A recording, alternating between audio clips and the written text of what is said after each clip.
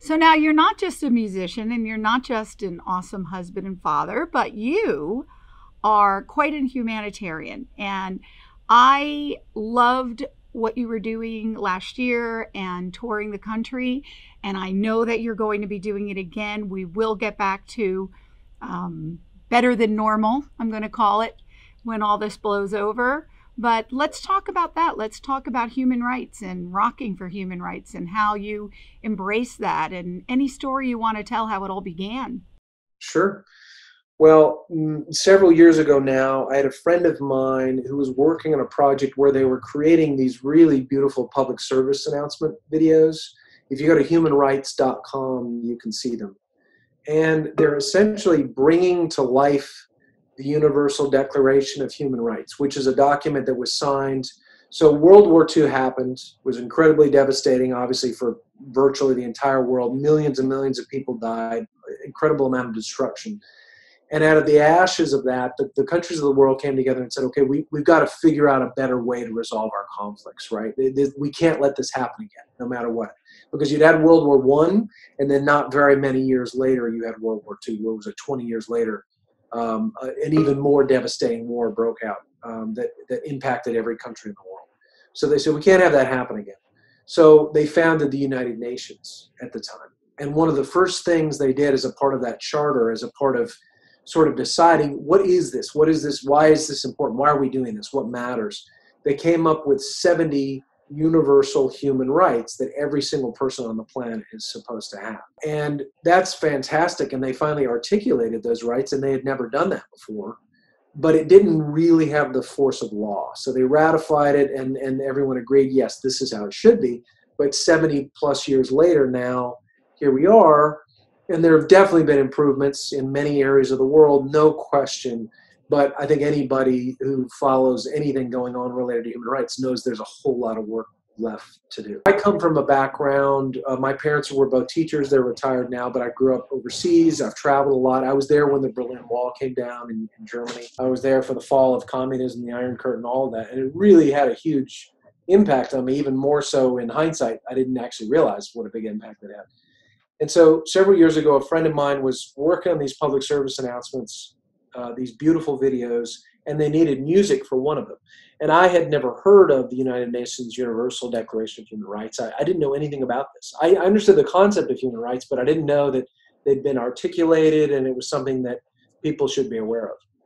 And then I saw the finished product of these public service announcements and just how beautiful they were. And they were really inspiring. And I said at the time, I'd really like to do something with this. I'd like to go out and share this information with audiences. How am I going to go about doing this? And I thought about it for a little bit longer. And then I finally came up with the idea of my 501c3 nonprofit. So it's a registered nonprofit with the IRS called Rock for Human Rights. So we go mainly to schools. We've done churches and other events as well, all over the world and all over the U.S. We play live music that speaks to particular human rights precepts. So there's these 30 human rights that are listed out. And we try to bring those to life with individual songs. And then we show some of the public service announcements. And then we really talk to kids about, okay, well, so what does human rights mean to you? And I said, okay, well, I don't want to go into Mrs. Field's fifth grade class here and talk about doom and gloom and destruction and how terrible everything is, right?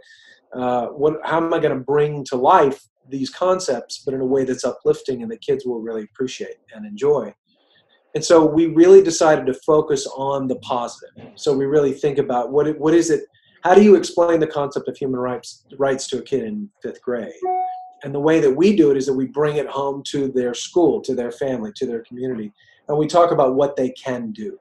So I've had people ask me, are you here representing the UN? Are you what is this? And is this appropriate for kids? And I say, number one, I'm not representing the UN. I'm not banging the drum for any government or institution because I don't believe that governments or institutions change the world. People do.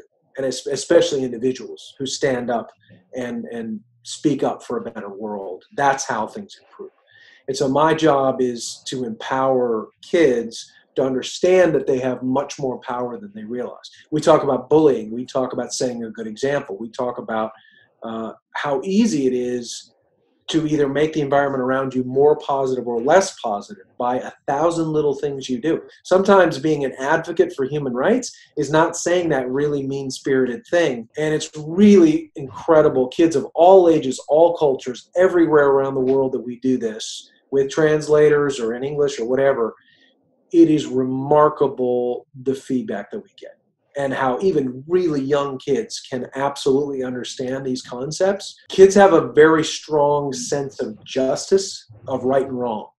And when you tap into that, they really appreciate it and they respond very strongly. It's a visceral thing with kids of all ages.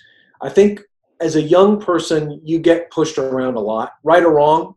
Sometimes you get pushed around just by nature of being a kid. A lot of being a kid is crowd control, right? Okay, stand in line, wait over here, don't talk, keep your body like this.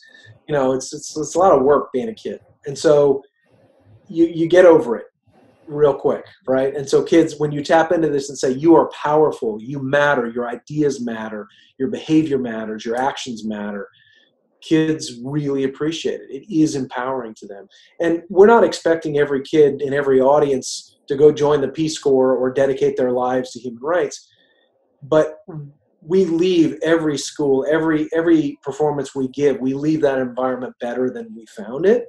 And there will be one kid at every other school who does make that decision to say, this is that important to me. And I want this to be something in my life that I continue to create and make it a part of who I am and how I go about living my life and what I do. Brilliant. What people don't know is how rewarding it is to do things like this. Unless you've done it, unless you've done volunteer work about something that you really are personally passionate about, you just don't know how much it recharges your batteries. I mean, I spent a lot of my own money and time and energy doing this kind of thing. And I do it because I want to help, but there's a selfish component to it too. It just feels fantastic to help people. And especially being around kids and just uplifting them and giving them an experience they're not going to forget. That's its own reward. It really is. Just Really not, is. I'm not saying that to blow smoke. It's truly just incredibly rewarding in and of itself.